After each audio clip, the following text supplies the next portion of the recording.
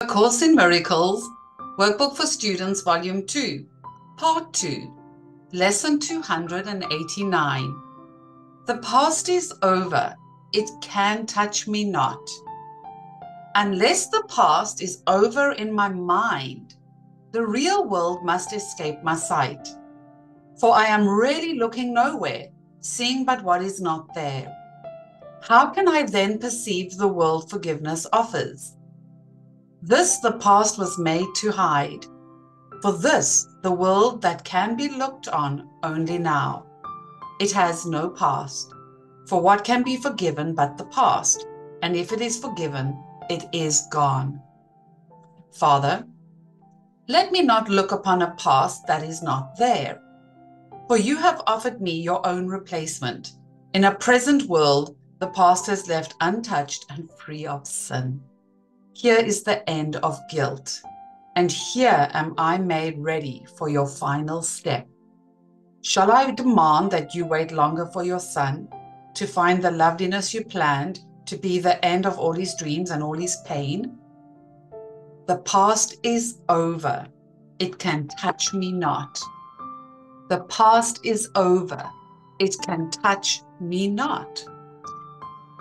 This lesson brings me so much joy and so much relief, because I have been the kind of person that has dwelled on the past and what was, and in the pain and suffering on the past and events in the past.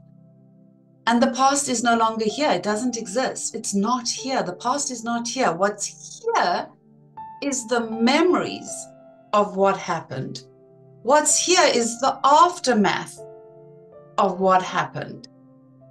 But what we have in the absolute present moment in time, what we have right here, right now, right here, right now, what we have is a sinless, forgiven world in this moment.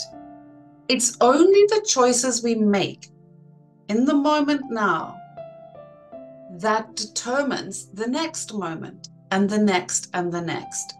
The past is gone. I'm busy reading a book called Think and Grow Rich by Napoleon Hill, and I'm finding it really interesting to look at the research he did over 20 years. And one of the things that I've come to realize is so many people who have turned their lives around, and whether it be in business, whether it be in science, whether it be just personally in their own lives, have done it knowing the taste of failure. But they haven't held on to that. They learned the lesson. They learned the lesson and it was gone. You know, the past is gone. It's gone. It's not here. We have now. Thomas Edison, he learned more than 10,000 ways how not to make a light bulb, because it doesn't work those 10,000 ways. Imagine if he had stopped. Sure, somebody else would have come up with it, no doubt, but not him. So it is time to remind yourself that there comes a point in your life where you have to draw the line in the sand. There is no way you cannot do this. You have to draw the line in the sand and say, this far, no further. That's gone. And this is where I am. And this is what I'm creating.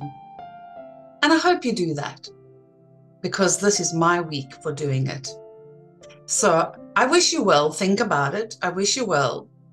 And I wish you all the joy and happiness and blessing and abundance and prosperity and success that you want in your life. But you ain't getting nothing until you let the past go. So, until tomorrow's class, good luck and take care.